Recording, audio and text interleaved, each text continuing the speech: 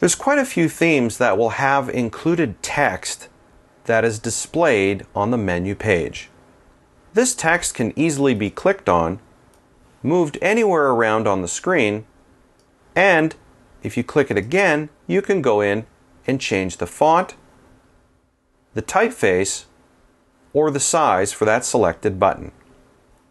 Now in this case, this is just a title. It's not really going to launch a movie or anything, but I may want to change it for the purposes of this menu.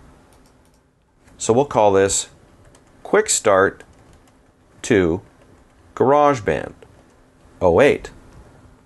We'll change the size, bring it down a bit, and maybe change this to something a little bit more interesting, like so. Okay, I can also add more text if I need to by going to the Project menu and choosing Add Text. I can now do the same thing with this text and add it to my menu page.